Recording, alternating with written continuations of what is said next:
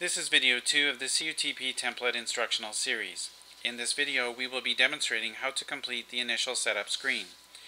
To get started, you first of all need to copy the available version of the CUTP template for the next training year to your desktop. Once you have the file on your desktop, you are ready to open the template. And here's my file right here. To open the template, double-click on the template icon. And you will get a security warning asking if you want to block unsafe expressions. Click No. And there is a second security warning asking if you want to open the file or cancel the operation. Click Open. Then the initial setup screen appears. Use the drop-down boxes to make selections as appropriate for your element, detachment, UIC or unit, and parade night.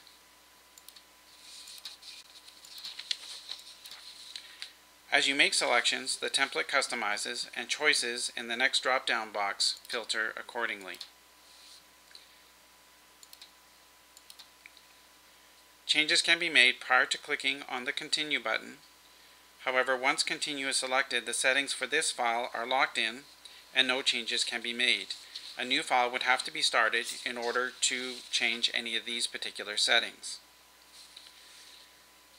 At this point, prior to clicking Continue, I just want to take a moment to talk about the import function. Normally, clicking Continue at this point would take you to the next step, which would be for the template to ask you if you want to import basic information from your prior training year CUTP template file. For Central Region, that option won't be available this year, as for anyone there will not be a prior training year file. But just to make you aware that would be the next step at this point, and to make you aware that the template will allow you, in starting next year, to import basic information that includes Corps and Squadron information, staff information, CO's intent, stores shipping information, and activity locations information. Once we click Continue, the CUTP template will take us to our next setup wizard.